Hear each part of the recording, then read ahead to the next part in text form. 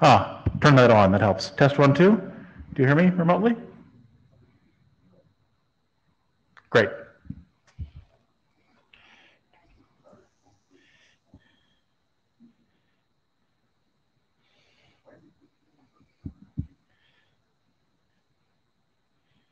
Okay, let's see what else.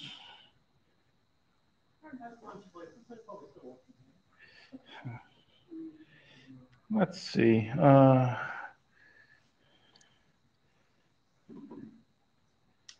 Spencer, how do you feel about taking notes? How do you feel about taking notes? Oh God, no. I have a note from Sean Turner. The notes that I did for him yesterday in Wish were maybe the worst I think I've ever done. All right, so apparently, yes. You stop. Yeah, Stefan, I think, has done my notes like the last 3 AVTcore meetings, so I think he's justifiably excused. If I might point out, there may be people online. That's true. There are people online. Hello. Let's see. Hello. Hello. Hello. Yes. Hello. Yes, I can hear you. Are you volunteering to take notes? No. We're having technical difficulties here, and we're just trying to figure out if we were being heard or not. So thank you. You are now being You're heard. being heard, but if you speak up again, you'll be the note taker. As he quickly mutes. Let's see. Who do we see here? Sergio's presenting. Let's see.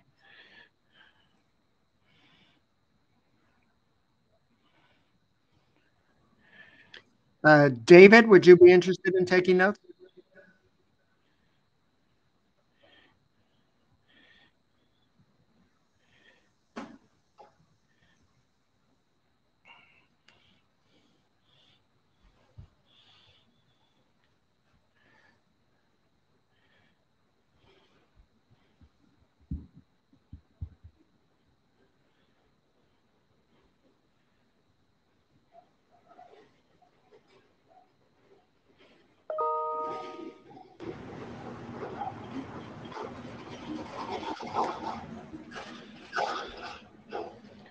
All right.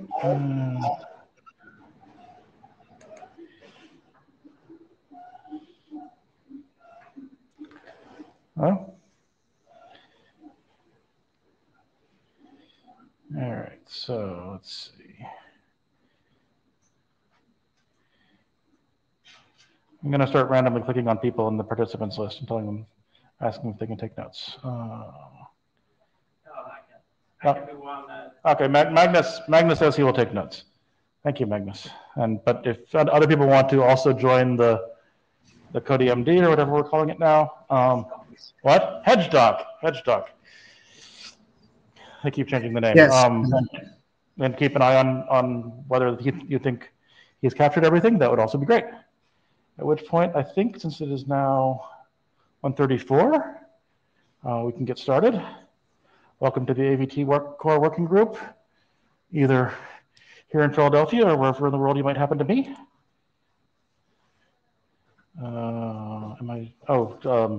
That's right, Bernard's driving the slides. Okay, if you're here in person, please sign into the Meetico, usually the Meetico Lite if you're here in person. That both lets you join the queue and make sure you're recorded on the blue sheets, and lets you participate if we do any polls, all of which are good things. If you're here in person and you choose to join the full version, keep your audio and video off because you can already see us the old-fashioned way. And please, everybody's doing that well now, but please keep, if you're here in the room, please keep your masks on unless you're actively speaking at the front of the room. If you're remote, keep your, don't send audio or video unless you are presenting during a session or asking a question. And use of a headset is strongly recommended because sometimes the echo cancellation doesn't work right. Next.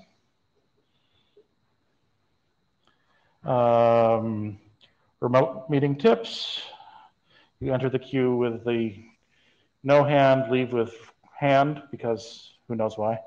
You'll need to enable your audio when it's your turn to talk. Similarly, the unmuting icons, you can also enable video if you want, but that's separate from audio. If you just enable your video, we will see you but not hear you, which for most purposes is not terribly useful.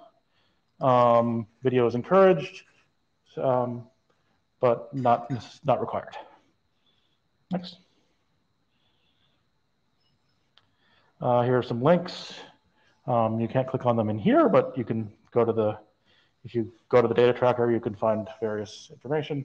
You can find the slides, and they should be clickable in there, I think. Next.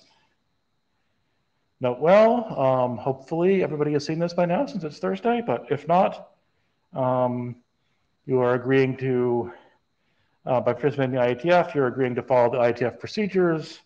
Notably, you have to declare if you have IPR. That's an oversimplification. Please read the things for more details. You acknowledge that we can have audio and video recordings of you, and you agree to follow the code of conduct. Next. Especially, please, everybody keep things professional and avoid harassing anybody or the like. And if you see anybody harassing, contact the ombuds team or the chairs. Next. And as I mentioned, mask policy, we seem to be good now, but please, if when you're in the meeting rooms, please wear a certified mask unless you're actively speaking at the front of the room. Next.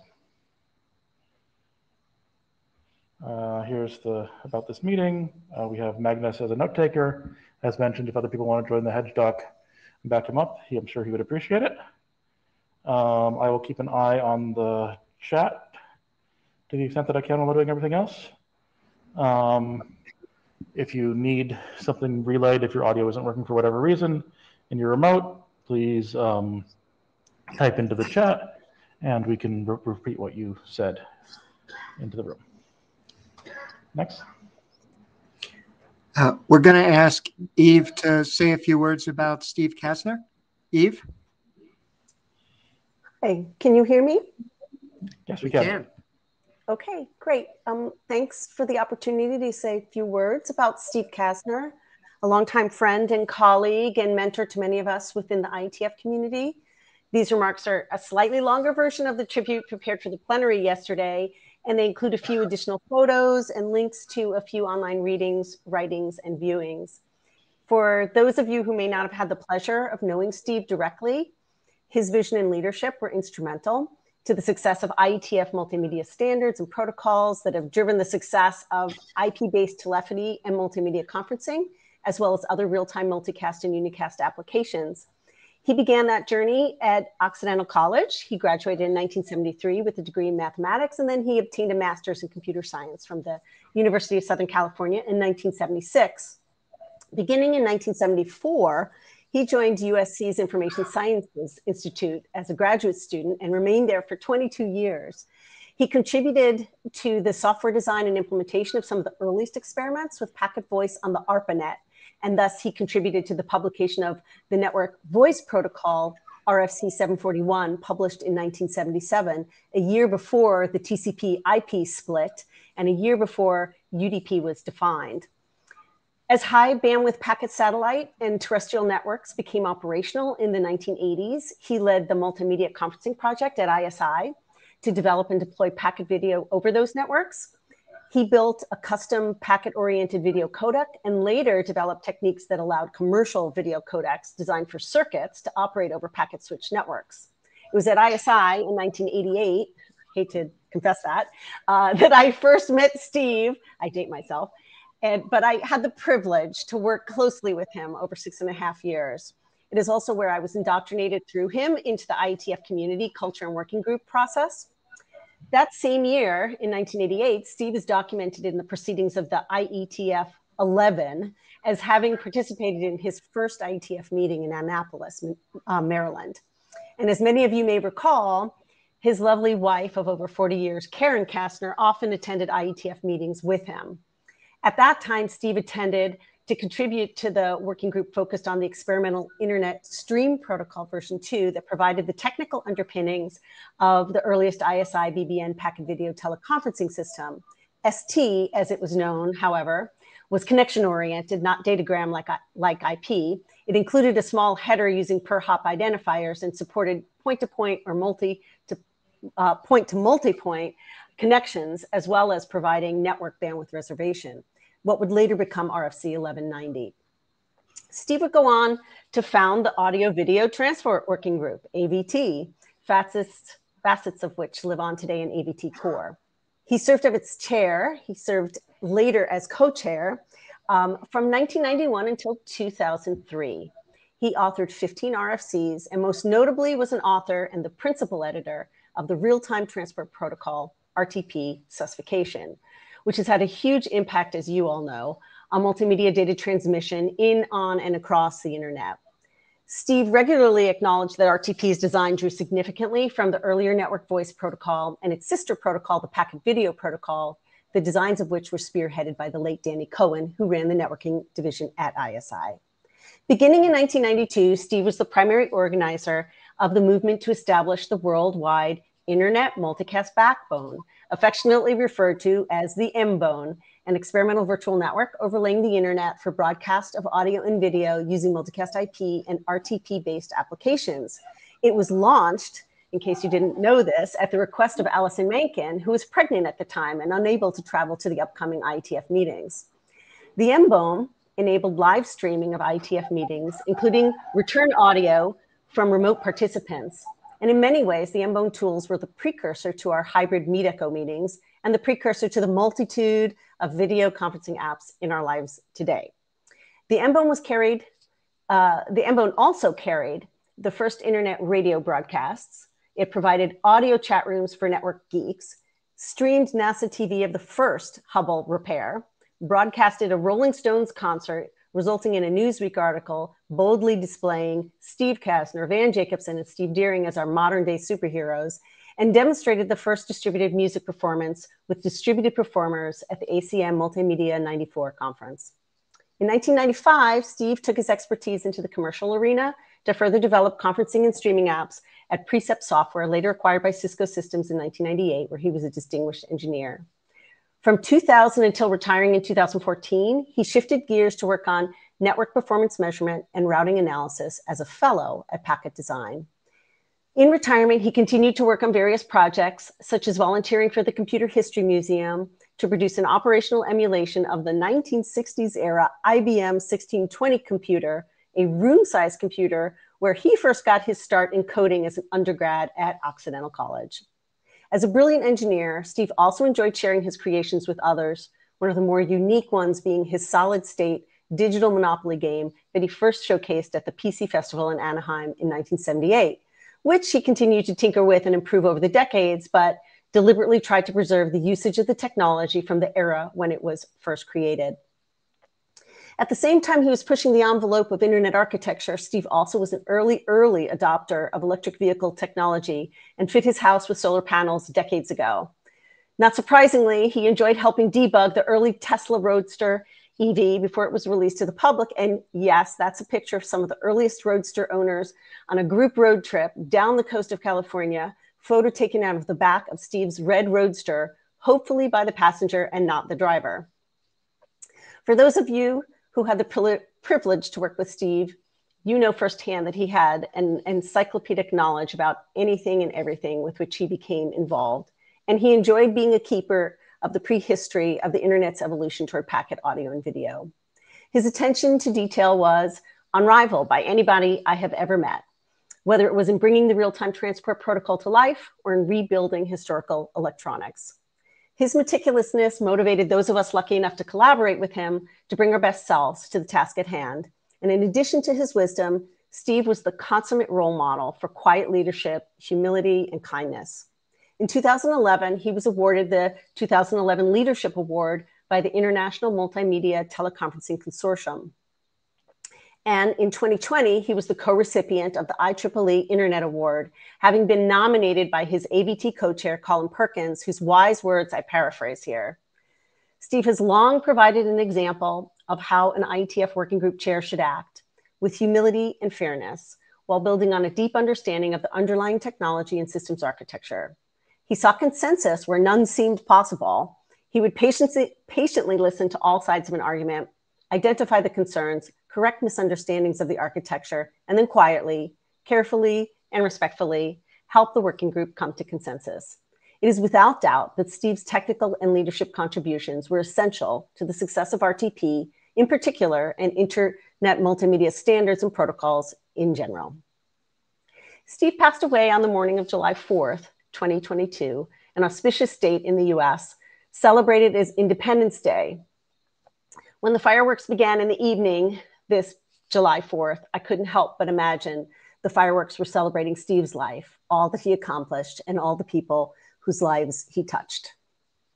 In conclusion, and to echo the sentiments of the many people who reached out to me after my posting to the IETF list about Steve's passing, it was truly a gift to have worked with him. Steve, you'll be sorely missed.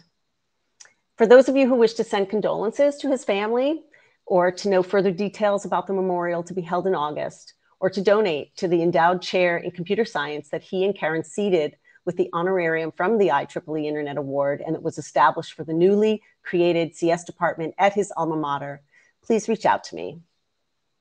Next slide. I assembled a few pointers to readings and writings and viewings for those of you who might like to reminisce a little bit further. Thank you again for this opportunity to share some thoughts with you.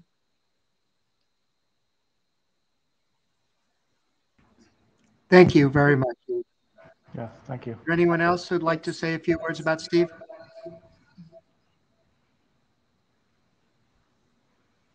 Okay, thank you. Oh, Magnus is coming up. Oh, Magnus, okay. Is that on?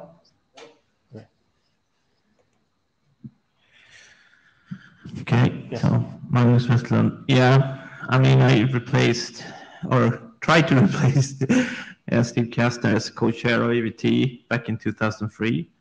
Very large shoes to try to step after, and provided very good role model for how to be a chair and go on. And I think it's been very important for my development in IETF, so I will keep on remembering. Colin? Yeah, I have I think little to add that hasn't been said already. There are some very big shoes to fill. Steve was, I think, the role model for how a chair should behave. Always, as Eve said, always incredibly well prepared, incredibly knowledgeable, incredibly polite, incredibly tactful, and willing to work to gauge consensus. And it was very much a privilege to work with him, and I hope I lived up to those shoes when I joined as co-chair. I hope it would be an example for many in the IETF, I think, of the way he chaired groups. He'll be missed.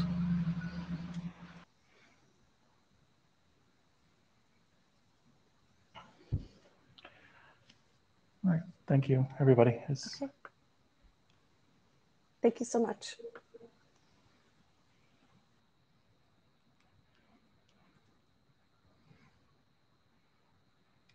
All right, now on to our regular agenda, which I'm sure he would want us to continue to work on. So we're going to start with Cryptex with Sergio, and the DVC payload format, the SCIP payload format, 7983 BIS, which is the demultiplexing, and then two things in RTP over QUIC, both the RTP proper and the SDP, and then V3C and green metadata. Any objections, or shall we continue? Okay, seems good. Next.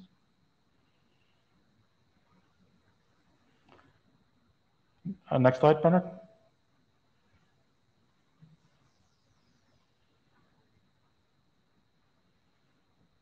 Bernard?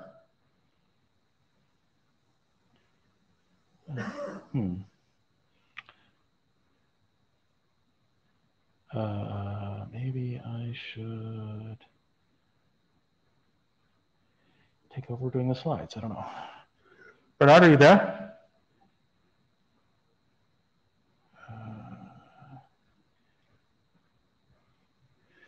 All right, let's see.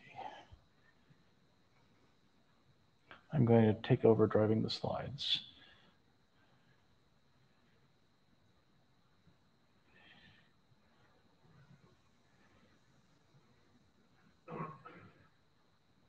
No, that's not what I wanted to do. How do I? Oh no, I do this.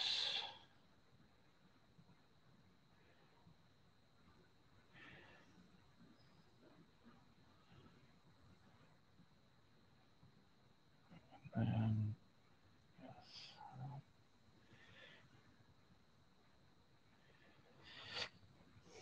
Right. Okay. Yeah. So draft status. We have published RTT multi-party RTT mix and JPEG XS. VP9 is still in misref, waiting indirectly on frame marking. Does everybody still hear us from the remote people? Making sure that we didn't lose anybody when I did that.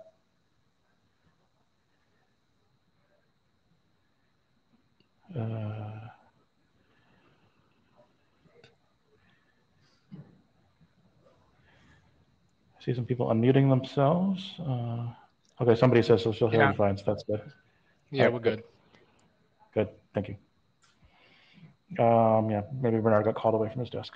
And yeah, we've done last call on cryptex and VVC. We'll have some comments on the IETF last call on cryptex and VVC. We'll have some comments on those. Well, somebody says there's no slides. Do other people have slides? I know we're on, if you want to get it, things aren't working right. We can see them. Okay, you can, great. Okay, great. Oh, you're back, Bernard, great. Yeah, so, and we did, we need a revised ID on frame marking. So Mo is nodding in the back of the room, so hopefully that means that will happen soon. Yes, and then working group last call completed on skip and 793 BIS. We'll have discussions of those. And we have adopted RTP over quick. And we did a call for adoption on namestate over RTP, which we'll talk about next slide, I think it is. Yes, so on game state over RTP, there were only 2 responses, one of whom was the same organization as the initial proposer. So our suggestion is that the proponents go to the community. I get the impression that the interested community here is not the usual suspects we get here in the Avtcore group. So we're asking, and I've asked Cullen this also personally, asking them to go and try to get some people to express interest in the document, and we will extend our call for adoption until sometime in September so that people can do it after August vacations. So if... Yeah, I guess one question is, do we know who the core constituency is so we can actually reach them, which presumably we didn't do the last time? Yeah, I mean, I think what we should do is we should ask, I mean, Cullen Jennings as the person who proposed this to talk to, I mean, I think he knows who the community is, so we should ask him to ask them to come and indicate their interest in this, if they are still interested. All right, next cryptex, Sergio.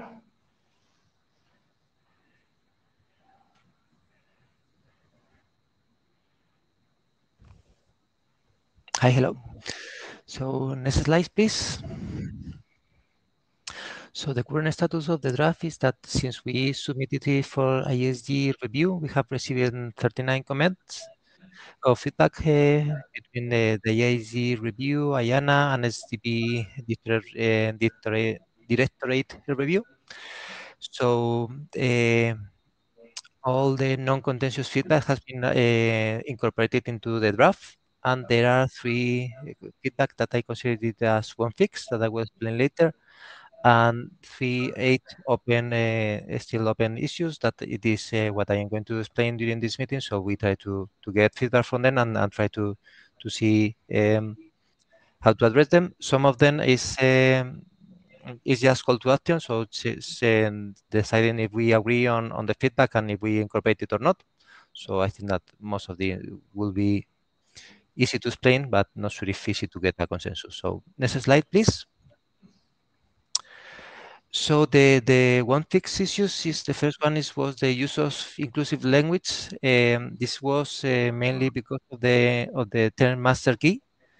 That I don't think that I can change it in the draft because it is referencing the master key term in the RFC 3711. So I think that if we have to change, or for changing the draft, the grifted draft, we'll have to also update the RFC 3711 to update and remove the master key term and replace it for something else.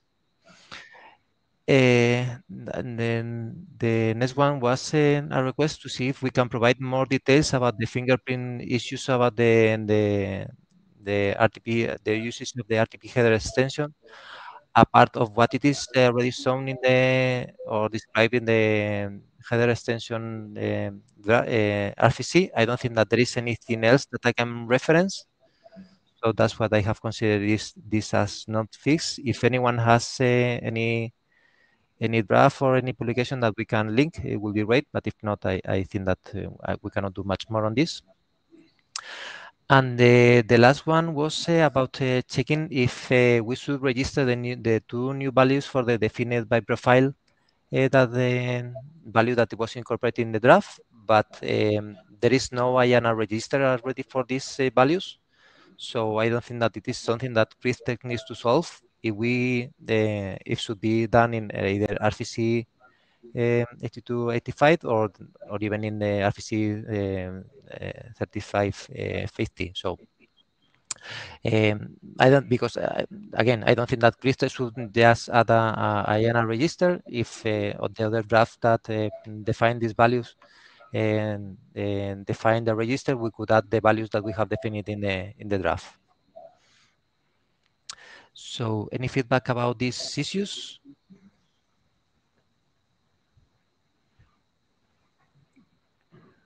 Murray?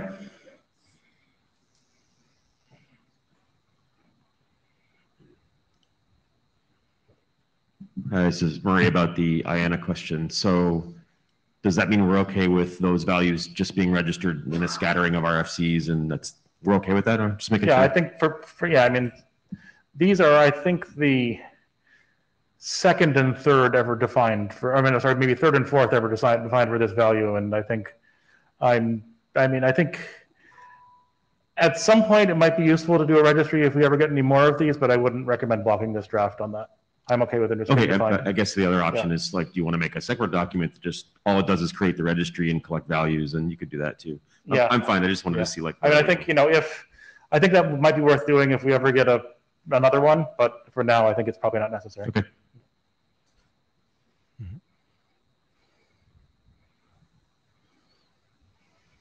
So next slide, please. So there was another one issue raised by IANA, that there was a mismatch between the description of the parameter and what was actually being registered. So we said that it could be used at session level or media level, but the IANA registration only registered it for media level. I think this was a mistake that I made when one of the drafts, so I removed it unintentionally the session level one. And what I have done in the new draft is to just put back again that it can be used for session level and media level. But as it is a change to the draft, I wanted to raise it here to just to see if this is still the consensus of the group, or if anyone has any concern about how it did at both session level or media level.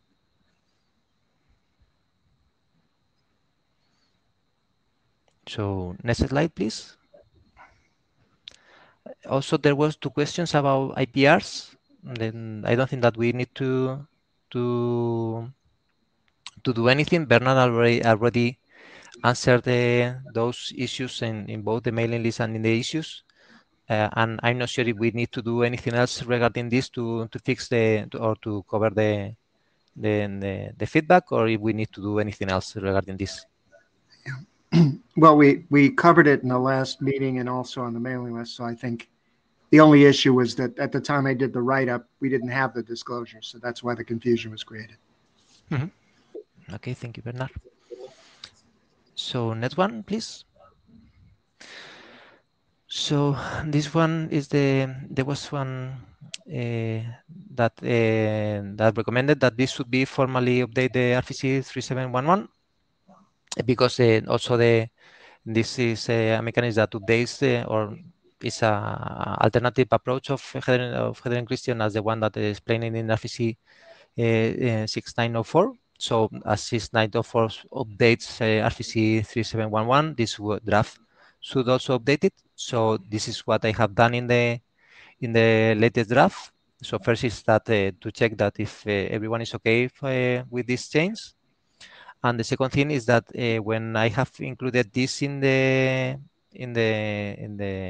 draft, I have 2 warnings when updated to when submitting the draft. And I'm not sure if the first one should be ignored or not, or if anyone can get me some guidance regarding that. Yeah, the first one can be ignored. The second one, I think, should probably be done. Yeah. And Stefan, did you have a comment? Stefan Winger, this is just with respect to this IPR slide. There were some languages offends me a little bit, and I want to put on the record that I don't believe the IETF has something like a requirement for an IPR disclosure to be compatible with something the IETF has. Yeah. There are certain formal requirements how to make a disclosure, and when to make a disclosure, but what is in there is none of our business here. Yeah, certainly there's no such thing as incompatible with the IETF IPR disclosure. Thank you. Right.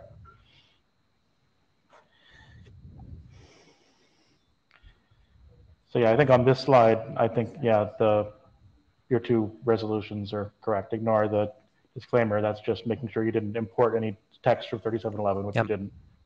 Yep. Yep. Mm-hmm. Okay, so next slide, please. This one is a bit more, there was some feedback about if we should first deprecate RFC 6904, and then is if we should, if both are negotiated, if we should mandate or we should recommend that cryptex should be used instead of RFC 6904, because currently it is up to the implementation. So yeah, in this one, Sergio, I don't know if it makes sense, because when you offer both cryptex and 6904, it means I can receive either one, right? Which you might do because you don't know what the other side will actually support, right? Presumably the answer should only pick one of them. Yeah, so I think I think this question is a bit confused. Yeah, I think that it is about if if one receiver support both. If we should say that the sender should use cryptex instead of RFC 6904. Well, it's up to the sender, right? The sender can pick one. The sender, remember, the other side, the answer is also saying what it can receive. Right? It's not choosing from among the things that are in the offer. It's saying what I can receive. So it might also say I can receive both. Mhm. It's up to the sender then to decide what to send. Does that But do make we want to sense? give any guidance on towards that? Yeah, you could give guidance on that. It's not, on Yeah. what you should send if you have the option of both. Yeah. Magnus, did you have a? Magnus Westland. Yeah, I think it would be wrong to deprecate the normal way of doing the per header extensions.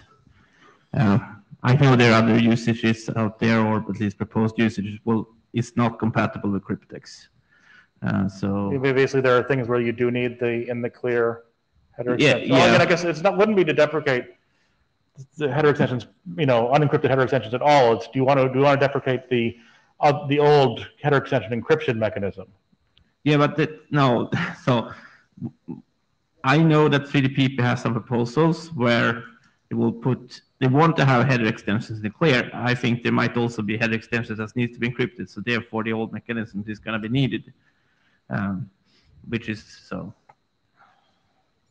So therefore, and I think it's as if I understood Bernard correct here, is like, yeah, let the application declare and select what express their preference according to normal STP rules, etc., or other singular mechanisms. So yeah, I mean, my inclination would be to say, if you support both, you should do crypttex unless you have a need to send both, unless you actually have an application need to send both encrypted and in the clear headers in the same packets. Would that be reasonable? If you support both.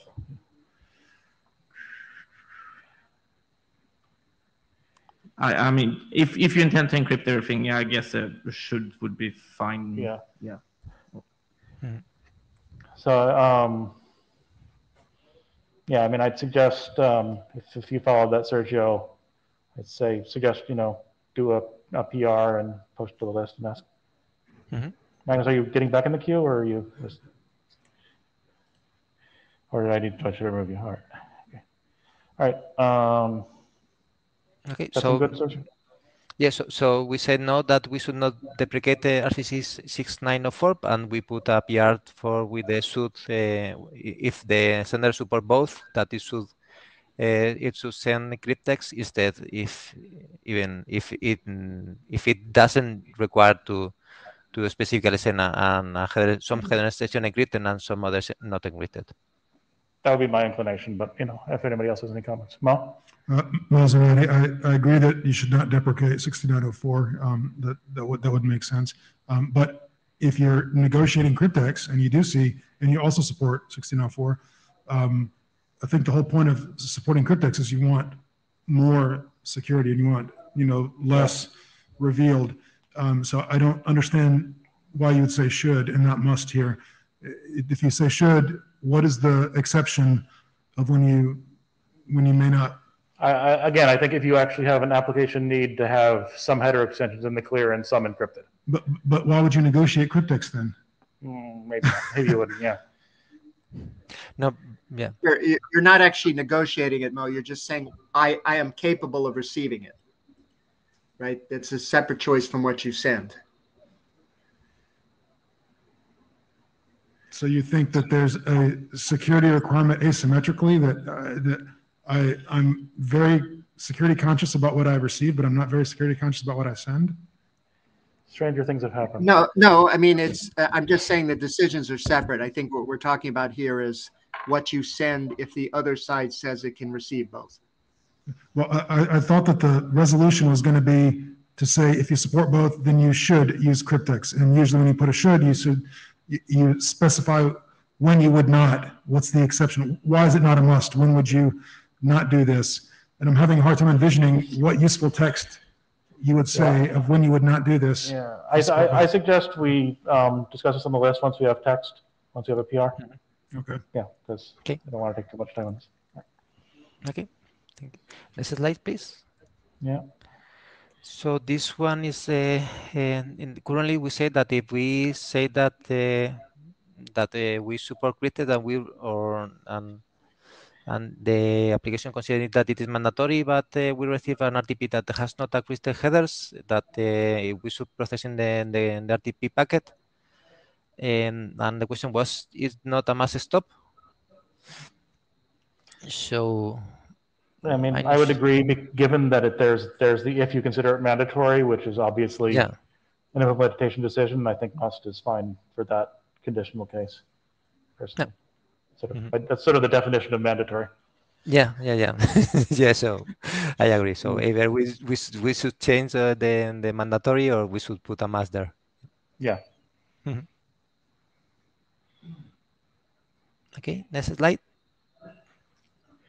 So this is what is the next step. So I will just make the PR that it is missing and publish it to the mailing list for confirmation. And when that is done, I will publish a new grid text draft. And I'm not sure what do we need to do next. If we should have a last call again, or again ISG review. I think. Well, I'm trying to. What exactly is the procedure? If I think it just goes to the IESG, and the IESG members decide whether it satisfies their discussion comments. So I think that's all we need to. I don't think these changes are big enough to require another working group last call.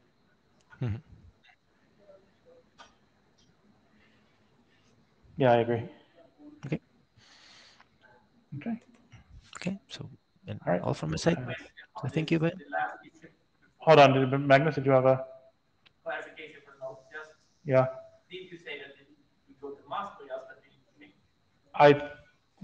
so on this one, I think we said we'd go to must in, I think that Sergio said either go to must or change the word mandatory. I'd be inclined to say go to must, because I think that's the easiest thing to, say. But anybody else have any comments? All right. Okay, I think that's it. Okay. Okay. Thank you, Sergio. Okay, thank you. Thank you. Bye-bye. And Stefan's up next. Yeah, I think I will do this from here. Stefan Wenger, VVC payload format. Next slide. Thank you. So version 16 was out in the ISG. They came up with 3 discusses and a whole bunch of useful comments, including a real stupid bug from our side. We populated the YANA template only halfway, and copy-paste errors, stupid stuff. Anyway, of these 3 discusses, 2 were cleared after we published version 17. In 17, we tried to address everything.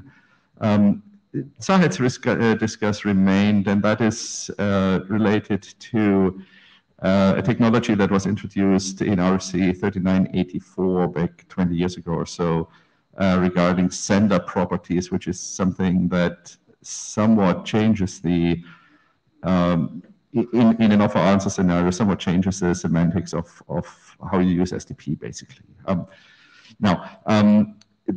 That history was probably not in Saad's mind when he came up with this discuss. So we had a meeting this morning, and the outcome of that meeting is that we'll add informative language explaining this unusual behavior of SPROP code points, and issue a version 18, and he plans to clear his discuss against that version 18 if things are looking good. And then our author's suggestion is the updated YANA template, which was the only significant normative change, actually the only normative change, if I recall, that was signed up by the YANA review, signed off, and the area directors generally responded, thanks for addressing our comments, So I think and this change here will be purely informative, so I think we don't need another last call here in the working group. And what the IETF is doing is what the ISG is doing is up to the ISG, obviously. Thank you very much. I personally concur. I think that should be fine. Yeah. All right. Thank you, Stefan. Any comments on any of that, or shall we move on? All right, next is Skip. I think, Dan, are you presenting? Or is it Mike? Oh, Mike is presenting. I'll start this show off a little bit. Okay, sure. This is Mike Fowler, and good afternoon to the Avtcore community. Next slide, please. Our status is awaiting external review resolution of issues raised. We an email is referenced here from the music working group that indicates their review of the SDP is complete. And I guess the important message is it does not define any new SDP attributes. There is no need for any new SDP procedures. GenArt's review had a simple summary of the simple document is adequate to register the media type as is. Art had some questions on it and basically said not ready, and we'll go over the comments from the community in the next slides. Our draft is due to expire on November 26th, and Dan will pick up this. We put this together. Thank you. Okay. I guess one of the main issues that was actually raised in both comments for GenArt and Art was regarding the references to skip 210 and references to skip 214. Both of these groups wanted them to be normative. However, I believe that this group actually determined way back when that these would be informational documents. As far as we go, as far as our opinion, it doesn't really matter to us. I guess it's just a matter of coming to a resolution on this as far as which type of reference this should be. Bernard? Yeah, as you've said, I think many times, this document is not the documentation of skip. So it's merely the documentation of essentially the SDP. So I don't think it's the comment says you need it to implement skip, but I don't think that's necessarily relevant, which is why we allowed it to be informational. So there may be a little bit of misunderstanding there on the part of the reviewer as to what the document is actually doing. Okay. All right, then we'll keep it as informational reference at this point. Okay. Next slide. Let's see. Yeah, the art group mentioned that 214 is only mentioned at one point in the document. We've discussed possibly even removing the reference to 214.2 from this document, only because it's internally, the skip 214 is really a precursor to this upcoming RFC, if you will. So it's kind of can go away, if you will. I guess the only issue I saw with that is that it is actually referenced in the IANA registration. So I guess as part of that update, and it kind of leads into another question later on about the IANA registration, about how that would affect if we do decide to remove the skip 214 reference from our document. Bernard? Yeah, I think you could remove it and then update the registration. Since it seems like all the comments refer to the references, having as few as possible might just save you some hassle. Yeah. You know, the real question is, you know, do you need this reference? Is it you know, really necessary to understand the document? And as you've said, for 214, I think the answer is no. Right, like I said, it was kind of internally for our working group, the skip working group. It was really a precursor to this reference, and its content is essentially what this RFC is. So it can kind of go away, if you will, from this IETF document. So the other way to think of it, though, is also the fact that while the information presented in 214.2 and this draft RFC are nearly identical, the communities that will actually use them are different, and their references are more relevant. You know, the RFC is meant for people outside of our skip community who are building products that have to carry our payloads. And that's what they need to build to. The skip reference is for ECUs and units that will be implementing the full scope of a bunch of other skip documents. And this would be the only place that provides a tie-in for those functions. So remove it if it gets this along, that's great. Otherwise, it is the tie-in to the community, the skip community, and the networking community. I mean, I think. Yeah. Oh, go ahead. Sorry, Bernard. Yeah, I guess my only question would be, just it's a maintenance question. Are you going to, what if you decide to do an update for video or something? Are you going to do it in the skip 214 series, like have it .3? Are you going to update this document? That might be the only reason it's relevant, is if you're trying to point someone to it. But if this document really kind of supersedes and obsoletes 214.2 and there's no plan to have a .3 or .4 or something, then it seems like the reference is gratuitous. Yeah, I can see it both ways. That's the only way I bring it up, but because the RFC won't obsolete the document to our community. But yeah, I think the only alternative I would have is just to, I mean, if you do want to keep it in, just mention it somewhere outside the abstract. Just mention it in the introduction or something, saying, hey, this used to be defined by 214.2, but this supersedes that, or something like that. So just so it's more clear to people what the document is. Just as it says, so it's mentioned somewhere besides the abstract and the registration.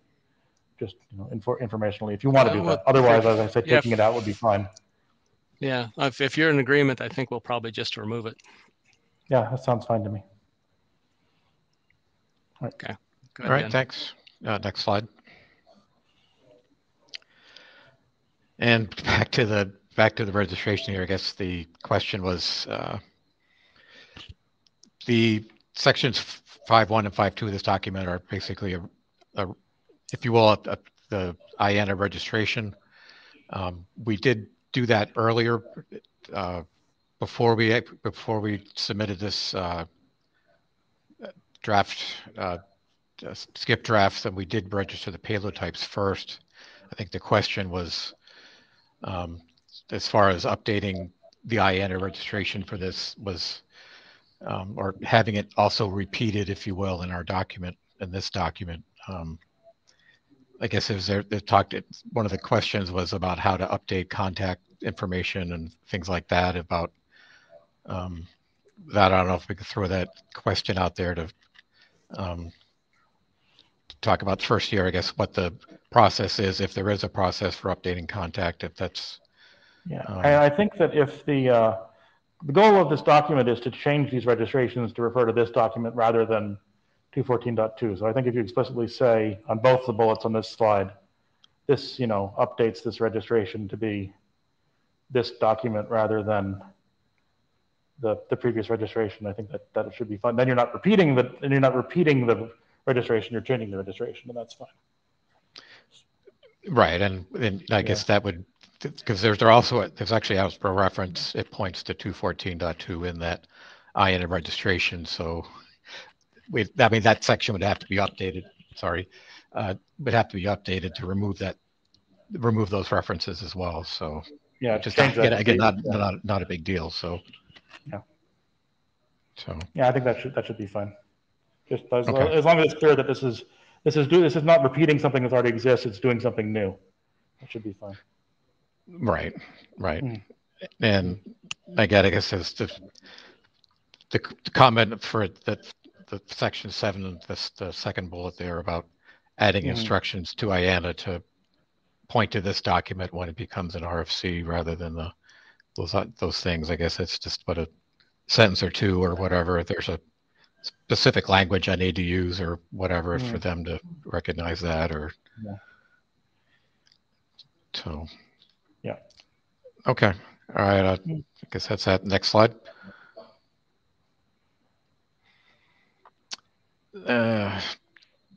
Yes. So I don't know, Mike. I don't know if you want to wrap this up here. I guess this is. Yeah. There were some comments received that were more narrative, and they were not incorporated as they don't impact the technical information necessary to port skip. they were references to the intro, the abstract, and background information, where references were occurring, and it was I guess not to be quite blunt, but someone's opinion that doesn't really impact what we really want people to concentrate on, which is the technical information. So I didn't want to start moving stuff around for the sake of one person's opinion, and that doesn't really, is just a story, and anyone can tell the story in different ways. So we left it. It just seemed like an easier way to go. And the comments which impact the technical understanding that were discussed here with the resolution, we'll put that into the draft RFC. We would look for, Dan was asking for information of how to approach IANA about updating what is presently there to reflect, well, for instance, an RFC number when we get it here, but that we didn't know what the specific procedures, who to contact and how to do that. So we may be looking for guidance there. And after that, we can update this document, and we can update IANA in parallel once we have something of an RFC number to tell them to put into place. But what are the next steps? What's next after this?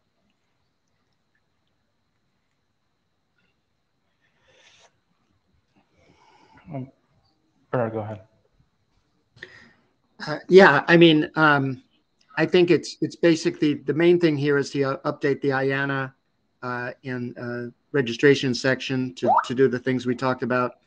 In terms of next steps beyond this, it would be the Shepherd write-up. The issue we're having, I think, right now is, I think it's stabilizing. They've changed a bunch of the questions and the shepherding procedure.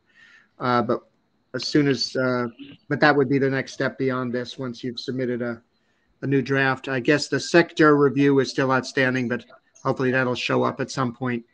But I don't think we have to wait for that to show up.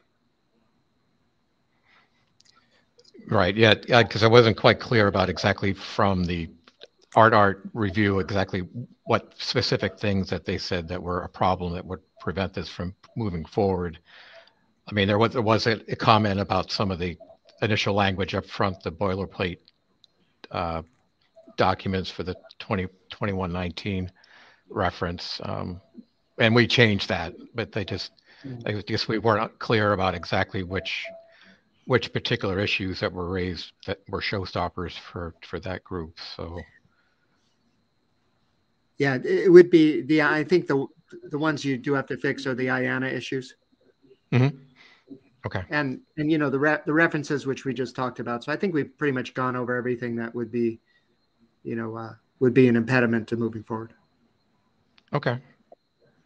All right. We'll get that updated review probably next week, I guess. We'll see if we can get version 2 out. Great. All right. Okay. I think that's it. Yeah, I think that's it. Thank you very much. Bernard? Thank you. Okay, so we'll try to make this quick. This is an update on 7983 BIS. Next slide. So I think you've all heard what this is basically about. It's an attempt to multiplex quick with SRTP, SRTCP, stun, turn, DTLS, and ZRTP. And it does include an update to DTLS content type field with no other change. Next slide. So the working group last call completed on June 6th. We got 3 major comments. One was from Martin, who was concerned that some of the text had quick version dependencies. For example, we explicitly mentioned the quick short and long headers, which could conceivably change in some future version. David pointed out that our language about the quick greasing was somewhat vague and suggested a much more specific language. Don't send the transport parameter. Another question he raised was relating to demultiplexing of churn channels and quick. And Jonathan also chimed in on that, and I'll talk a little bit about the resolution, but it's basically along the lines Jonathan suggested, which is that the overlap between turn channels and quick isn't actually a big problem because the turn channel packet should only come from a turn server. So we'll talk about that in a little bit more. Next slide. So this is the updated diagram. It's basically the same as what we had before, but we took out references to the quick, short, and long headers. Basically, we just say forward it to quick, and then whatever quick version you happen to have, we'll figure out what those packets mean, assuming it's being forwarded correctly. So we don't really have to put in version specific things here. And so that's the change in the diagram. Next. So in terms of changes, we had major changes were in section 1 and section 2. And in section 1, we basically said, hey, we are compatible with Quick version 2 in its draft form, but not with the Quick bit greasing. And as a result, you must not send that transport parameter.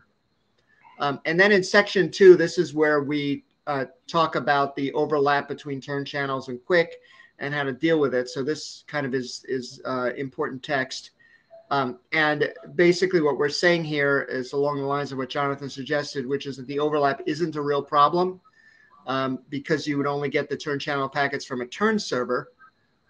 And what that means is you basically, as Jonathan said in his message, you only really need to be able to disambiguate the turn from disambiguate stun. And then the other one is disambiguating SRTP, SRTCP, ZRP, DTLS, or Quick, which won't be sent from a source and IP and port that had responded to a turn allocation. So it is a little bit different from the previous demultiplexing advice in 7983, and that you do need to keep track of the turn server IP addresses and ports to be able to do the demultiplexing. But I think if you do that, it is the overlap is not an issue. And you can unambiguously demultiplex. Yep. That's a very good summary of what I suggested. So great. Thank you. Okay. So the question here is, have we addressed everything, in particular this overlap between turn and Quick? And if not, is there anything else we need to address to kind of address all of the working group last call issues that were brought up?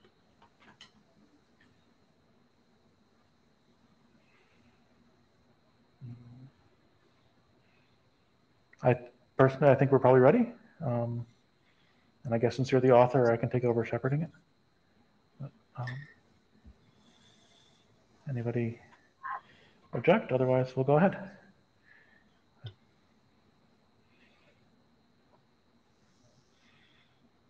Great. Thank you, Bernard. Thank you. Okay. RTP over quick.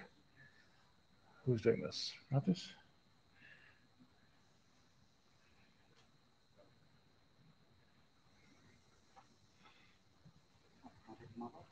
Yeah.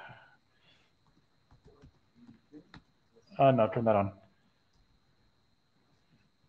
Better? Yeah. Okay. So we have a short update on RTP over quick. I will first go through the updates we did between the last interim meeting and the call for adoption, and then later look at some of the open issues and proposed solutions. Next slide, please. There we are.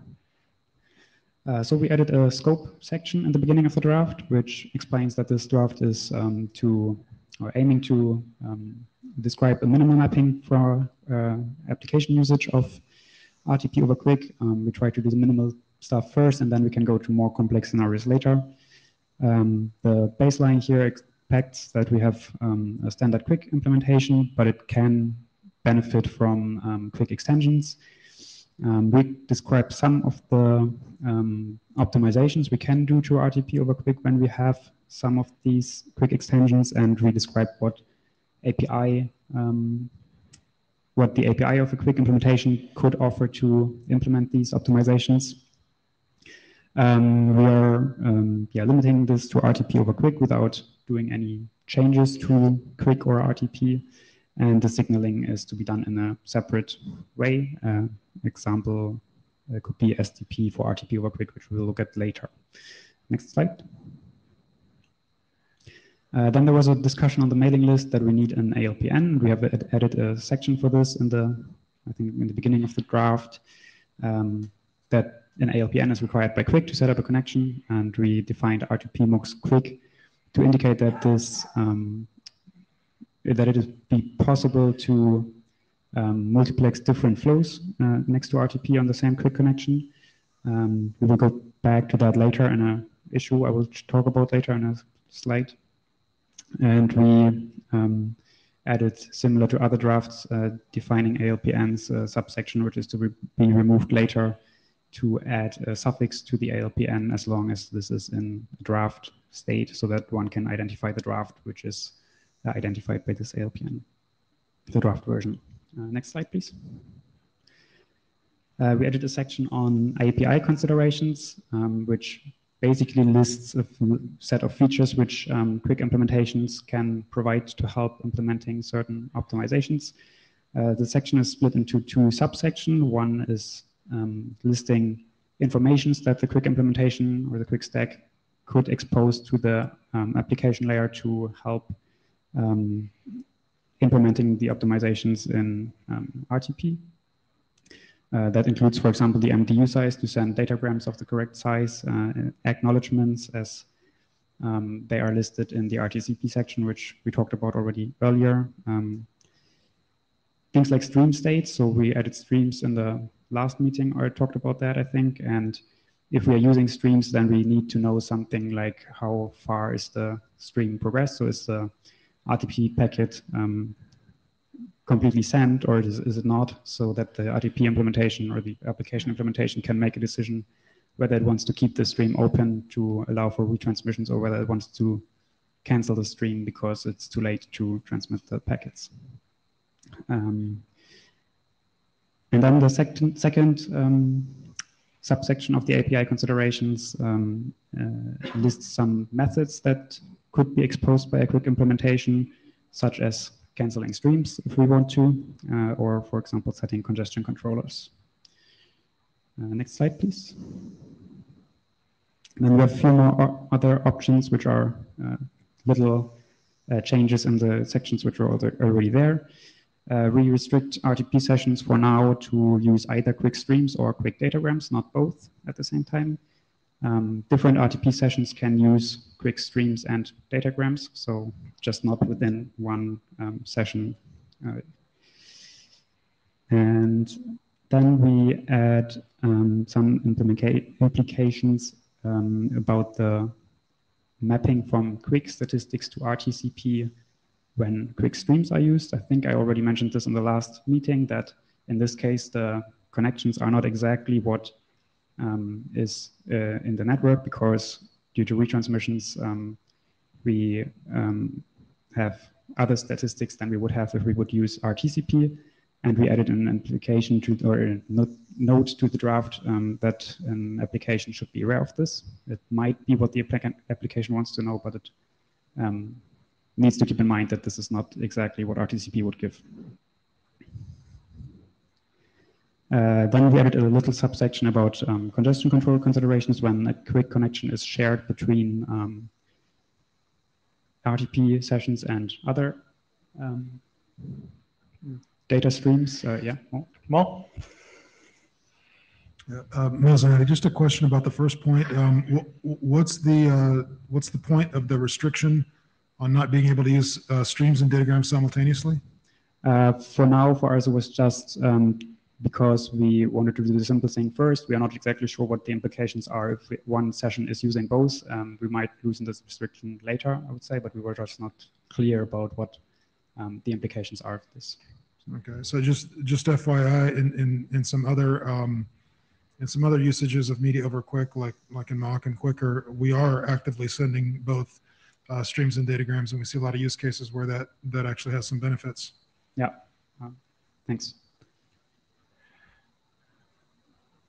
I see there's someone else in the queue, but I can't read the name from here. No, I think that's just, I didn't, oh, Bernard.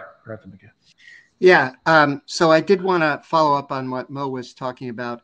You know, particularly when you're bundling things together, right? There might be, you might have a bunch of things on the same QUIC connection. You might be sending data And that actually led me to a question about the ALPN. You know, you're suggesting RTP mux, but you might also be sending data on that connection.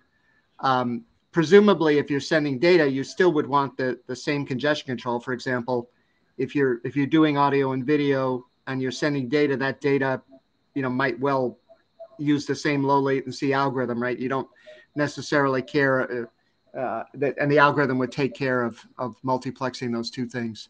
So anyway, I think the main thing is it would be good to actually have some goals in there to address some of the questions that Mo had, so that we're clear about what the scope of what we're trying to do is, and why we're imposing some of these restrictions so that we can understand whether we want them or not.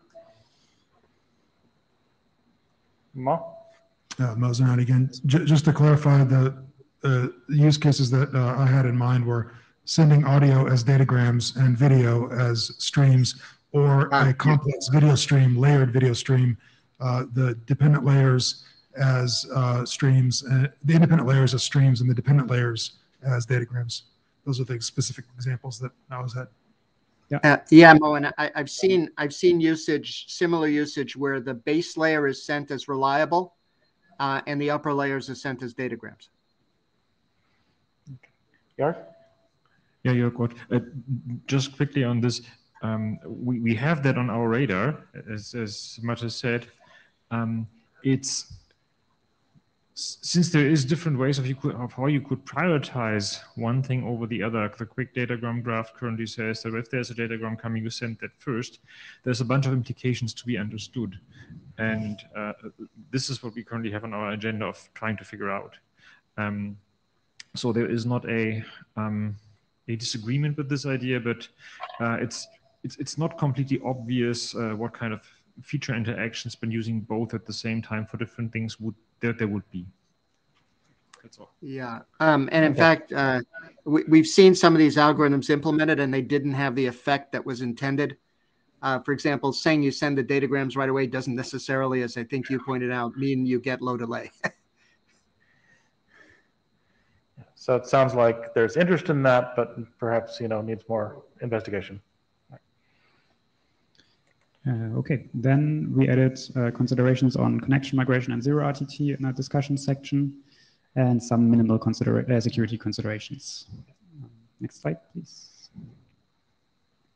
There are currently 4 open issues in the GitHub repository. So one thing which we have not as a GitHub repository first, in the GitHub repository first, translators forwarding UDP packets from RTP packets over UDP received via RTP over QUIC are bound to the MTU of the UDP packets. And in our current draft, it says that we can use streams for RTP packets where one RTP packet is sent on one stream, and that could potentially be larger than the MTU in the UDP, which it's being forwarded to. So that is one problem that we might have to solve. Then 2 issues for which we already have pull requests in the GitHub repository. The first one is retransmission flow IDs. There was a question that on which flow ID a RTP packet has to be retransmitted. And I would say that is up to which RTP stream that RTP packet is retransmitted in, and then the flow ID will be that of this RTP session. Then there was a question about which stream times we're using, and we added a pull request which says that we are actually only using unidirectional because we intend to close the stream as soon as the RTP packet is transmitted, and in that case we don't have any data flowing in the other direction because we cancel the stream after or close the stream afterwards anyway, so we're using unidirectional streams. Stefan? This is regarding the first bullet there, translator forwarding packets over UDP. My suggestion, without really fully understanding what you're doing there, my suggestion is to not over-engineer, right? Sender stupidity is something you can't design against, yeah? If a sender, if you're in a scenario, and which you will be probably in the next 10 or 20 years, where there may be a gateway involved that speaks UDP on the other side, and sender is stupid enough to create packets that are megabyte long, well, tough, right? Business will take care of that. Okay, thanks.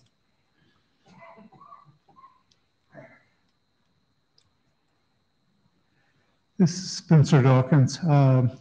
We talked with Method a little bit about this earlier today, I think, and one of the things I was suggesting was that there's lots of different kinds of RTP translators and middle boxes. Like there's an RFC full of them. And for us to be real, in addition to what Stefan was saying, it's good to be real clear on what kind of middle box we're talking about here, because there's lots of them, and there's probably one or two that we might have in mind for use with RTP over QUIC. Mm-hmm. Yeah, I think we'll look into this. Bernard? There's a bunch of things here that this group is doing or may do that may have impact on RTP topologies. So it may be worth thinking about how to get that information somewhere. I'm thinking in particular about end-to-end encryption. There may be situations where, you know, a main wouldn't be able to adjust the MTU size or anything like that. And I think this is just one of them. So just something to think about. Okay, thanks. Okay, then the last two issues are two issues to which we don't have solutions yet. The first one is considerations about stream concurrency, because in QUIC, the sender needs credits to open streams, and the receiver has to provide enough credits for that. And Lucas Pardue opened this issue and suggested that we should add some considerations about that, because it limits the amount of parallel RTP packets which are currently being transmitted. And we should probably give some guidance on this, how a receiver has to manage this.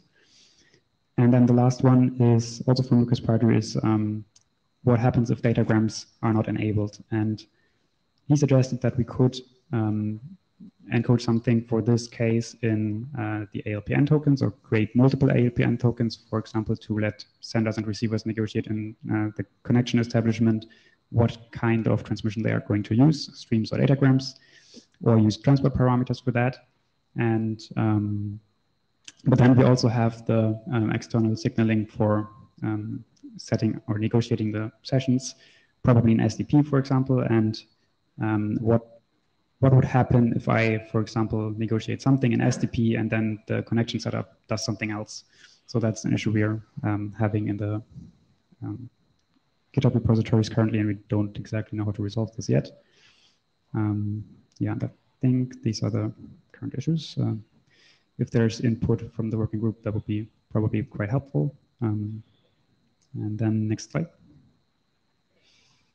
So as the next steps or recent steps, we submitted a working group draft this week, and then we're going to continue with working with Spencer on the SDP signaling. Yeah, I think that's all I have for now. And just a comment, in the web transport working group, we also talked about whether datagrams should be required, and it was pointed out that this is very easy to implement in QUIC. So there's no real excuse for not doing it in a QUIC implementation. So the thinking was just require it, you know, in the transport parameter and just get it up, you know, get it over with there. Whether you use it or not in SDP is a different story, but at the QUIC layer, just require that they do datagrams.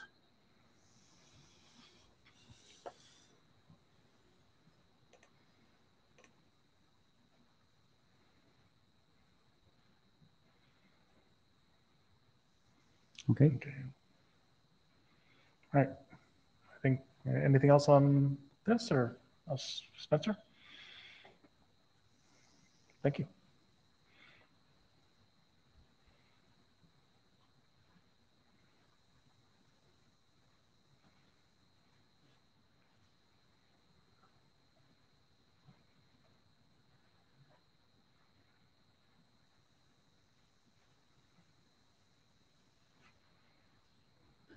So I'm Spencer Dawkins, and I'm the follow-on to Mathis and York.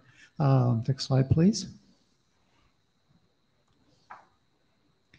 So basically, remembering that my goal with an individual draft was to do a minimal SDP specification, which roughly tracks the draft that has now been adopted by the Avtcore working group, and to track more high-level issues in a separate repo that I think a lot of the discussion will not end up in the minimal SDP specification. So at this IETF, I'm providing an update based on I was actually looking at -4 of the individual draft, but I think the only change was the name to reflect adoption. And please feel free to provide feedback on the mailing list also. And my goal is to issue a -01 of the minimal specification before our next Avtcore meeting. Eventually, I think it would be good for me to request adoption of the minimal specification. But I'm not doing that at this time. Next slide, please. So what AVP profiles to register was issue number 5.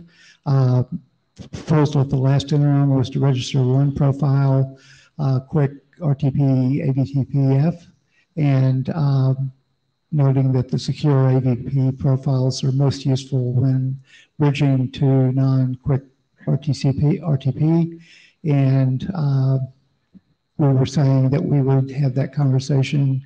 We'll revise the RTP topologies RFC. And of course, I forgot to prepend UDP for consistency in the registry. My apologies. And then other related questions started popping up.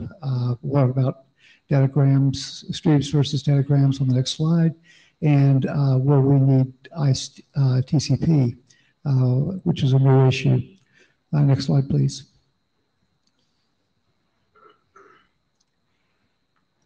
So, like I said, the RTP over streams datagrams are both shows up in a couple of places. Issue number 8 and issue number 9, or sorry, number 3. Right now,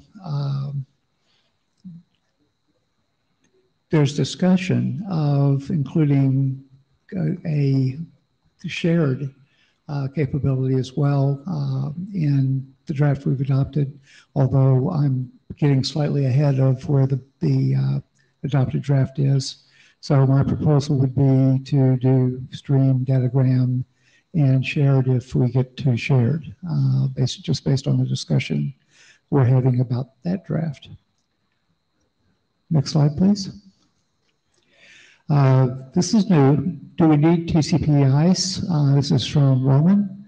And this is my summary of his longer explanations that are on the list. I would recommend taking a look at those. His key point, as I understand it, is that we need a way to fall back to TCP. If we can use ICE TCP candidates, we do have a fallback, and if we can't, what's the alternative? His proposal was to also register TCP quick, RTP, AVPF style profiles. And there's actually a continuing discussion since I sent the slides in on the mailing list about, well, why would we not just go to RTP over TCP? Like I say, more working group discussion. Yeah, you're good. Just to point out that probably requires some fundamental explanation on the list, because I haven't yet fully understood how this chain of reasoning came into being that would need to be registered. If we are worried about running 2 congestion controls, one in Scream or something on top of Quick, you should be even more worried about running 3 congestion controllers on top of each other if we tunnel the whole thing then to TCP. That just doesn't sound about what we would want to be doing. Yeah, Roman, I'll let you respond first, then I guess I'll put myself in the queue for as an individual. Yeah. So the basic problem is that if we're using like ICE machinery or setting up calls, they come with certain kind of features, which again haven't been designed for RTP over QUIC. They've been designed for RTP over UDP, and they come with support for tunneling over TCP or TLS.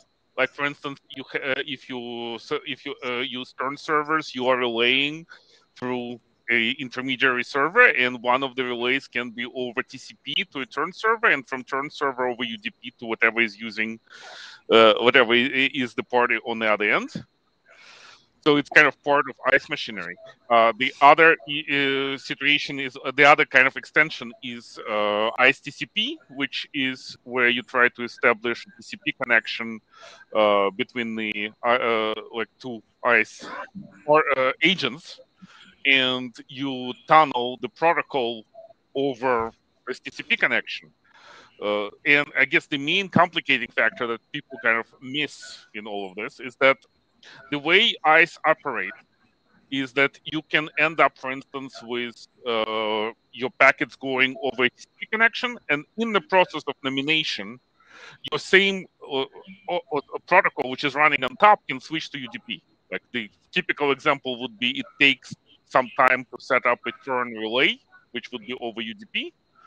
So, and your ICE TCP candidates will work first. So like you start negotiating connection over ICE TCP, and then you switch to relay through a turn server, while the protocol is still being set up while you're basically sending initial packets for media. So it's kind of all designed to work together, and not necessarily ideal for what we're doing with RTP over QUIC. But if we want to use the ICE machinery, we kind of like stuck with it, or we need to redesign it to work differently. But again, that's a fairly heavy uplift. So that's kind of where this whole TCP tunneling comes from, and the candidate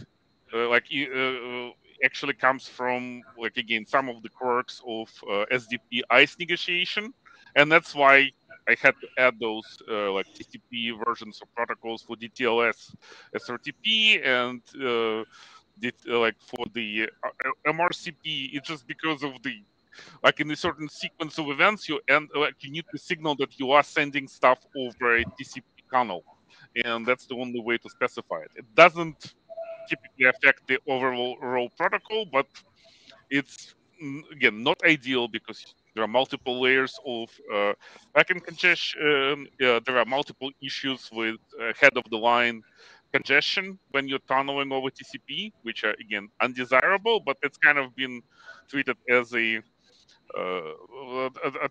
treated as like yeah. So anyway, so it's just if we're using ICE, like, we need it. If we're not using ICE, we need to come up with alternative for going through essentially negotiating connection from behind NAT or behind partially restricted networks. Yeah.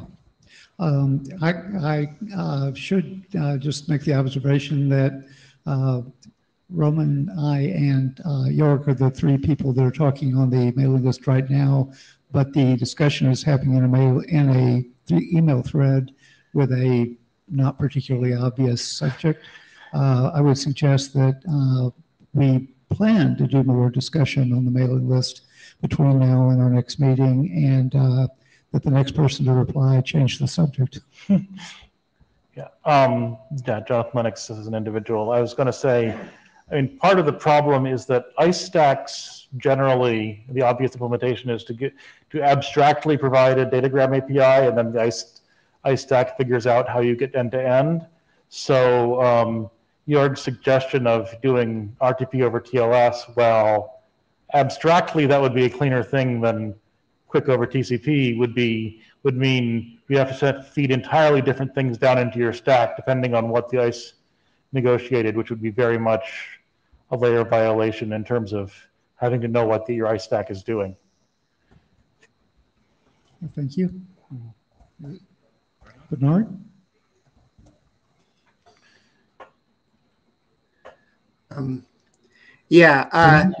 My comment was that I think we may not be thinking about this at a high enough level.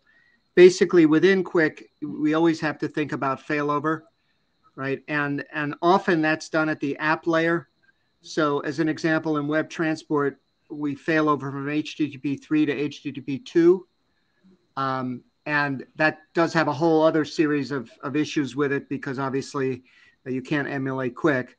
But I wouldn't, as Horst said, running multiple layers of congestion control, RTP congestion control over Quick congestion control over TCP, that's just going to be a disaster. I wouldn't even want to imagine to analyze that. Like BBRV2 over New Reno, Scream over BBRV2 over New Reno. Thanks. Yeah, I mean, the problem is that the way we have to do the selection is ICE, and I don't think we want a new selection mechanism in this space. Bernard, I would make the observation that I was thinking about this roughly as a quick failover thing like you were talking about, but that was mostly because I don't understand ICE well enough to go lower. Mm-hmm. York?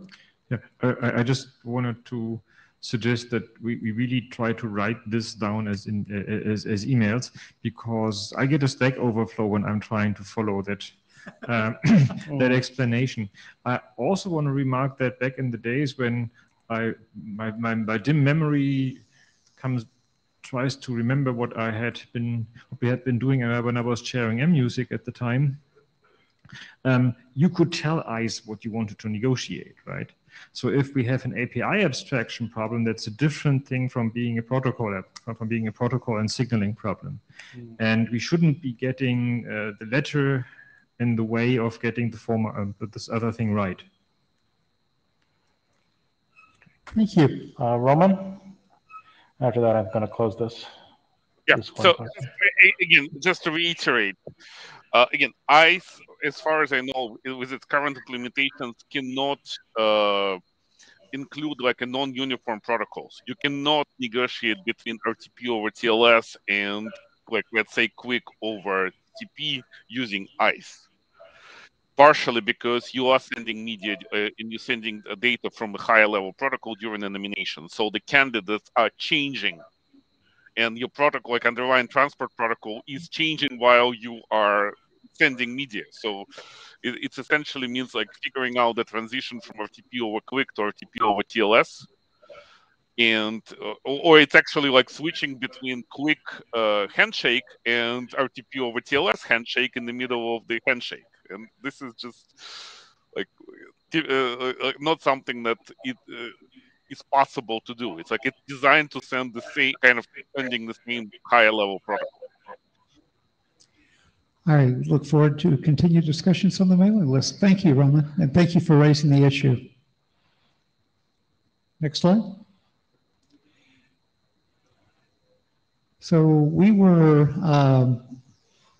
having a conversation about what to do with quick congestion control and whether we need to be able to explicitly ask an implementation to do things. And where we were at the last interim meeting, I guess, was that I was proposing we explore whether RTP running over Quick was a problem in practice at the congestion control issues.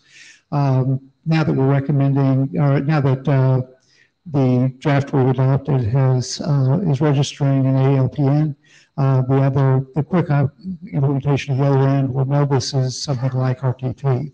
So the proposal is that the SDP should carry ALPNs because that allows the use of multiple draft versions and experiments and things like that. Next slide. Oh, sorry, Bernard, please jump right in. Yeah, my concern would be you're now creating additional complexity. For example, in WebRTC, we don't negotiate ALPNs within DTLS, right? So I would question why you need to do that at multiple places, because You'll then, oh, I negotiated this ALPM, but I got another one. You just have to check both of them. So it just creates additional failure modes.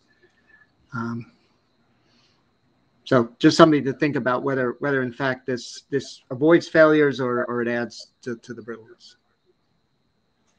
Bernard, I was thinking of this, maybe not quite right, but the way that quick variants were being advertised in ALPN before version 1 was finalized. Am I not getting that right? They just did something. They just make the slides go away. I'm sorry. Let's do something up here. Yeah, it had version. There's also version negotiation, which is different.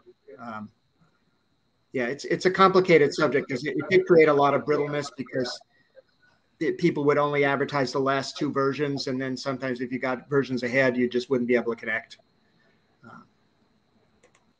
Right. So I think what you're talking about may be that I am getting a little bit ahead of where we need to be with this in the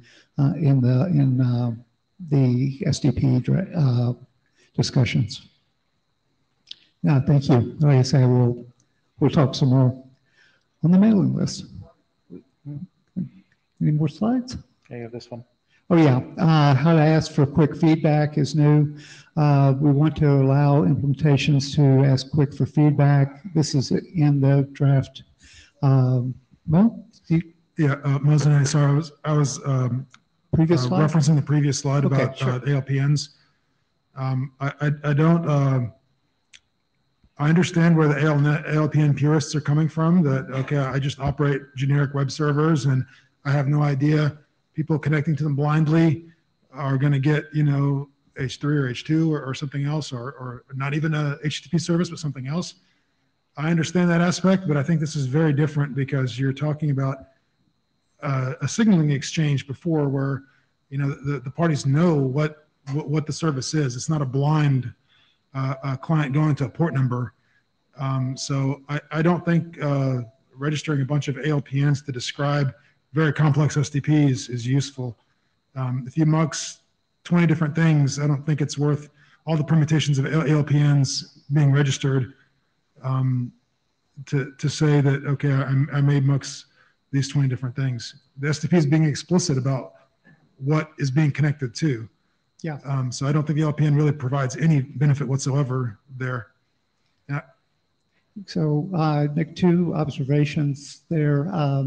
One is that what I'm talking about is if there are 2 different versions of the RTP over quick specification that you support, that you would have 2 different ALPNs for those, but that you're not, that you're not registering a bunch of ALPNs depending on what the SDP says. But wouldn't you think that if you have different RTP over quick versions, that you also have different SDP for those RTP over quick versions? It seems unimaginable to me that ALPN is really the way to disambiguate all this stuff. There's going to be a boatload of SDP way before you hit the ALPN. I believe you. Thank you. Back to the next slide. So basically, now that we want to allow optionally in the current draft,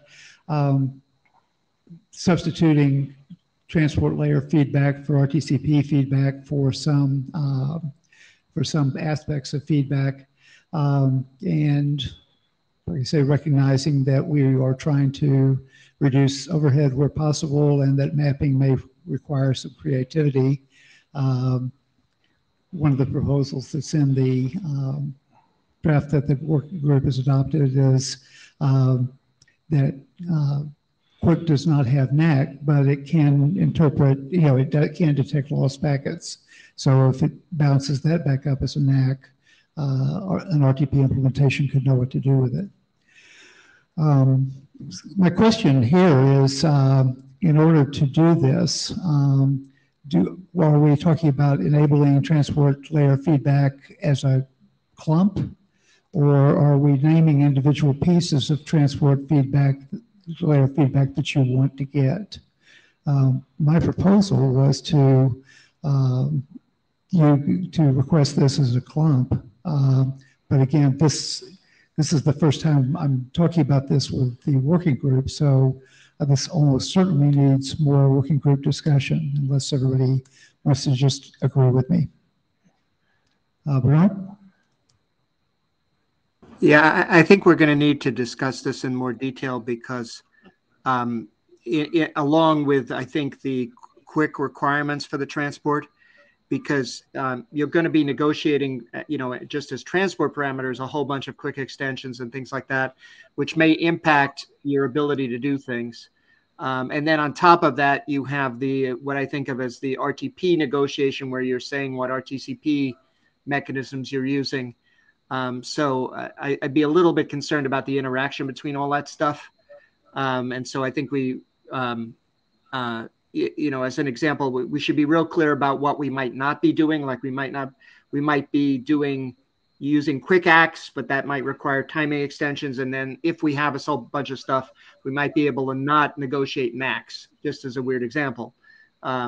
So I think we need to dig into the transport requirements and understand fully what we need to get rid of various things.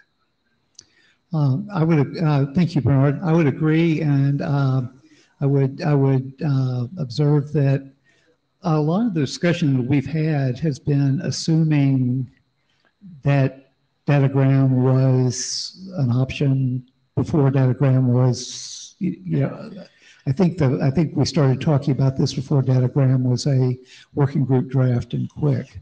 Now that it's an RFC and Quick is starting to do other extensions that might be relevant to us, that's probably a good thing for us to keep in mind as well. Yeah. Thank you. So I guess my question is, do we want to try to, Mo, I guess you're first. Mo Zanatti, on the previous topic for feedback, one thing to note from this morning's Quick session, this proposal for quick timestamps to be adopted. I think it's very relevant for RTP or media in general. So I think if people here want to support things like the RTCP feedback formats that do have timestamps and they'd like to carry those over to Quick, I think you should chime in on the Quick list to say that you support that timestamp extension being added to Quick. Right. Christian Whitma, who is the author in Quick, was asking if the working group was ready to adopt the timestamps draft, and the working group was kind of, sort of, maybe, if I'm characterizing them correctly, and but that I did say, Avtcore is interested in this for some of the media, real-time media congestion control mechanisms that use timestamps, and it may be correct that the mock stuff goes the same way, also desiring to use timestamps. So Mo's point is well taken. I think the chairs would be in Quick would be sympathetic to people expressing views about this and saying some variation of we need this for media because we're using timestamps anyway. But thank you for bringing that up, Mo. So Spencer, are you asking for your draft to be adopted at this time, or do you want to continue doing it as an individual? My goal, now that we have our own working group draft for Quick over SDP over RTP over Quick. Yeah. How many stacks are we talking about here? Yeah. But now that we have our own working group draft, my goal would be to try to keep my draft synchronized with the working group protocol specification, like within a meeting cycle. And so I would like to get my draft coordinated with the working group draft protocol specification by the next time we have a Avtcore meeting. Are we having an interim? And whenever that is, and ask the working group to consider adoption at that point. Thank you. All right, thank you. Okay, V3C, who's presenting? Laurie, go ahead. I'm going to be presenting, so this is Lauri Ilala. Can you hear me right? Yes, I can hear you. Maybe a little louder, if you can. No? Yeah, that's good. Can someone confirm that? Yes, we can hear you. Thank you. Yes. Can you hear us? Okay, so at least someone confirmed that they're hearing me. So I'm going to be presenting the progress on the RTP payload format for B3C. Next slide, please. So just as a brief background, we first brought this topic to Avtcore in a virtual meeting in February this year. And since then, we've been receiving some amount of feedback, not much. Just as a quick refresher, so this V3C encoding is like intending to reuse existing 2D video coding technologies and compress a volumetric video using that. And it is in fact designed to be video codec agnostic, so you can use pretty much any video codec available. So what it does is it decomposes a 3D volumetric video frame into video components and Atlas component, the Atlas component being mostly metadata, which describes how the video components can be reprojected back into the 3D space. The compression of this Atlas metadata is defined in this ISO standard, and its high-level syntax, or syntax rather, is represented as null units that are very similar to HEVC or BBC null units. Next slide, please. So the way we proposed and planned to develop this V3C RTP payload format is therefore also aligned with the video coding specifications. So the video components can be streamed according to the respective RTP payload specifications. Again, you can pretty much use whatever video codec you want to use and then choose the corresponding RFC for the payload format. The issue is that there currently is no RTP payload format for this Atlas data, which is the metadata that describes the reprojection of these video components back into the 3D frame. And therefore, we were proposing to define an encapsulation for these Atlas null units into RTP packets. Along with that, we propose some V3C specific payload format parameters, which operate just the same way as video coding payload format parameters do. Then in addition, there's a new grouping type that we are proposing, which allows you to group multiple video component streams and Atlas streams together to indicate that these streams, media streams, should be consumed together. And lastly, there's this reference to bundling, which is using this RFC 8843, which essentially allows you to bundle these multiple streams into a single session or a single stream. Next slide, please. So since we first introduced the topic, we've received some amount of feedback. So the first feedback was from the meeting, and based on that, we refined the payload format. So we removed a lot of the stuff that was inherited from HEVC RTP payload format, and then, for example, dropped the multi-time aggregation package and refined the payload format parameters section and so on. So essentially just cleaned it up a bit. And after that, we've only received a couple of minor improvements, just suggestions, mostly focusing on editorial stuff. And just as a reminder, so we're managing this feedback on this behind this GitHub link. Next slide, please. So in order to solicit more feedback and continue to progress the draft, we would like to propose a working group adoption at this point. I hope that is something that we can all agree to. And yeah, now any questions or comments?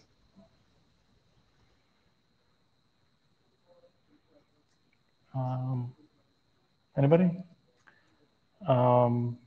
Stefan? So this is within, as far as I can understand, within the scope of the working group. So, and it's sufficiently mature, so I have no problems in adopting it. I have one other thing, and that is,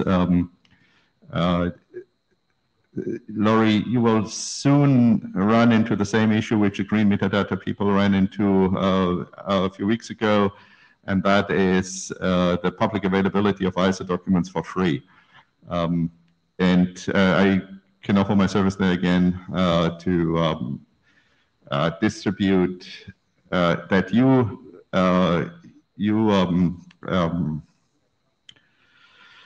Point Cloud people sent me a late pre-ballot draft or pointer to it on the MPEG site, an N document, a November document. And people who want to review this ISO document, this ISO standard, can contact me privately, and I will forward it to those people. Thank you. Thank you, Stefan. All right. So yeah, I think it sounds like certainly is in scope. So I suspect, I think what we should do is we should do a call for adoption on the mailing list. This will give you a chance to also, the community that's interested in this can express their interest, but it's certainly in scope. So I think we'll do a call for adoption. Unless you disagree, Bernard, but I think. I think we need to move on to the next we do, yeah, we're tight on time. All right, so yeah, finally, green metadata. Sorry for making you a little tight on time here, but let's. All right, so I try to be on time. Okay. I'm Vakar, and this is about RTCP messages from green metadata. Next slide, please. So this is about the MPEG specification. Can you move closer to the mic? So yeah, try to be right on axis. All right. Mic. Yeah. I hope this works better now. Yeah. Oh yeah. So this is about the ISO specification 23001-11, which is energy efficient media consumption. So this is talking about how encoding and decoding can be done in a more energy efficient fashion. So this specification provides two sets of metadata. One is this video encoder generated, which is complexity information being sent to the decoder so that it can adapt its decoding. But these sets of metadata sent via supplemented SEI within the video stream. So this is not the focus of the draft here. The focus of this draft is a second set of metadata, which is the decoder feedback messages. So the decoder sends some feedback, and encoder tries to adopt accordingly the energy consumption at the decoding end. So we needed a format for those messages because there is no RTCP format defined for this, and this is the format that is being specified, outlined by this draft, and the current version is linked here. This draft is providing two new RTCP messages. One is temporal spatial resolution request, and the other one is the feedback message from the encoder, which is the temporal spatial resolution notification. Next slide, please. So the new messages are specified in a similar fashion to the payload specific feedback messages, which are defined in AVPF. So as mentioned, the two new messages, they can be sent as a full compound RTCP packet or an early RTCP packet. The reason being is that these messages are not very time critical. You can send them as early RTCP messages if the application so needs, but this is not required. And then the main idea is that the first message on the top, this is what the decoder sends towards the encoder when it wants the encoder to adapt the energy, the decoder energy consumption. And this is done via this typical message format, SSRC, sequence number. And then obviously these are the key elements here: frame rate, picture width, picture height, which is the request that the decoder is sending. Okay, please adopt to this new resolution or frame rate.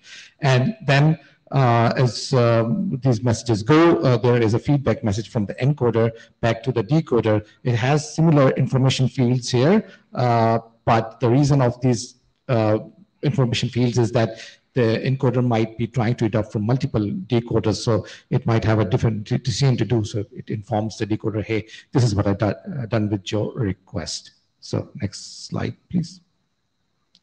Some comments about timing and security. So as mentioned before, the encoder might be catering for multiple decoders. So if there are multiple messages coming in, then the encoder needs to decide, joint need of optimization. So one decoder is saying that, another one saying that. So the encoder has to make a decision. As mentioned before, messages are not time critical.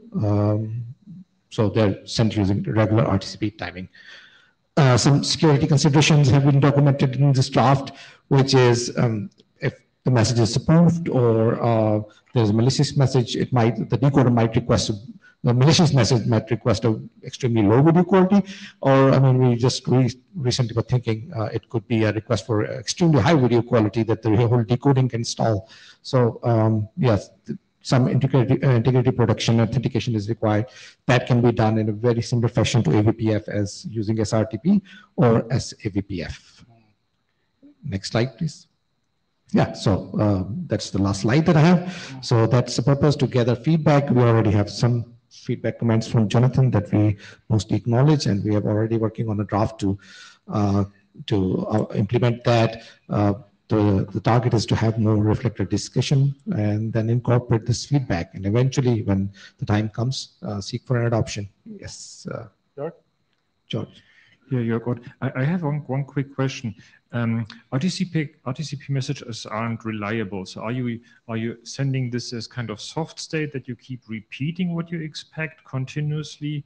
Since you have this transaction, right? The receiver sends something, the decoder sends a wish to the encoder. The encoder at some point would respond. How does the decoder know that the encoder ever got what it was sending? So since there's no acknowledgement in RTCP, do you repeat this on a constant basis until things get better? Or I didn't find anything in the draft when I was quickly grabbing through it. So, but I might have missed stuff. So. Yeah, so these messages are working in a very similar way as the tuple spatial trade-off request message in AVPF, almost identical fashion. So the decoder sends a message with a specific sequence number. The encoder is supposed to reply to that sequence number. So that's how the decoder finds out that for a given SSRC, for a specific sequence number, it got the message, the encoder got the message. Yeah, and I had some questions as an individual. First, thanks to Stefan when he sent me the ISO document. I see that there's actually 4 different feedback mechanisms in that document, but you're only doing one at this point. Is that all you're intending to do, or is this just your starting point and you're planning to do some of the others as well? Yeah, I think we picked the most important thing that we found at this point in time. It could be based on feedback if people think there are more messages. Okay, if you think this is the one that's the most important, that seems reasonable. I just wanted to see what your plans were going forward. And then the other is there are some mechanisms, I'm not sure, I seem to recall at the SDP level to specify things like frame rate and resolution to negotiate that at the signaling level. And I want to know, to what extent is this complementary to that versus overlapping it?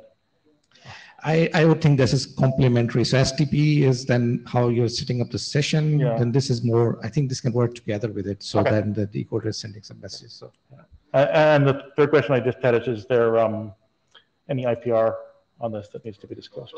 So Qualcomm made a IPR statement related they have? to this. Okay, I didn't see it, so we should, I'll check that out. Okay. Okay, thank you.